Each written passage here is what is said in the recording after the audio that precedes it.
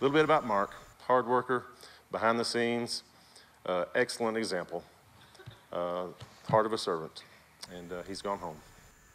A life dedicated to serving his community and pouring into students. That was Marc Boswell.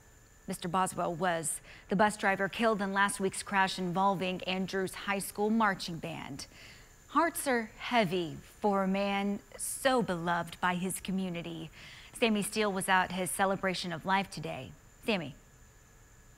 Good evening, Tatum. Today was a moving and emotional day as the community of Andrews remembered the life of Marc Boswell, who leaves behind his wife of 47 years, 3 children and 4 grandchildren.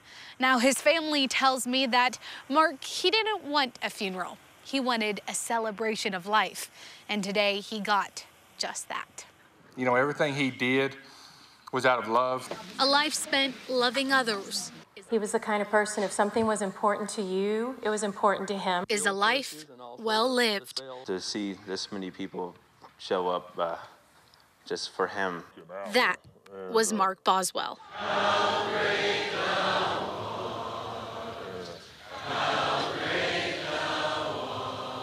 A true pillar of a community, shown in the number of people in attendance at his memorial.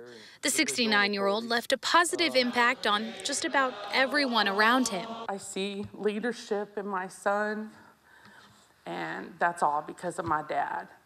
But as many people pointed out today, Marc was too humble to admit it. And we've heard all day today about his servant heart and being behind the scenes, and that was him. He never wanted, he would be so upset right now, seeing everybody in here. If he thought that we were doing anything out of the normal for him, yeah, he'd give us some of his wisdom. Marc was a retired math teacher from Andrews ISD, but his work was far from over.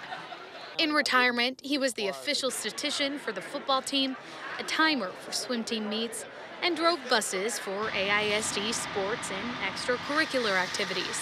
We as an eldership here are going to be having to work double time, trying to figure out what we're supposed to do, because that's what Marc did. And when he wasn't helping students, he was serving as an elder for Andrews Church of Christ. I mean, Dad knew that church was important. He knew his faith was important, and he knew people were important. And I know he wants to be here, but at the same time, he's where he wanted to be. He's worked his whole life to get there, and he did do it because he needed to work to get to heaven. Dad did it because he had heaven. Before his celebration wrapped up, Marc's family and friends put out a call to action. And to challenge all of us, myself included, that when we leave here today, we're celebrating Marc's life, but what greater celebration could it be if we go back to our worlds and we become the Marc in our worlds, just like he was the Marc in our world. What exactly does that look like? Just get involved in your community. Go to your next door neighbor and learn their name. Tell them you love them. Get to know them. Be where your feet are.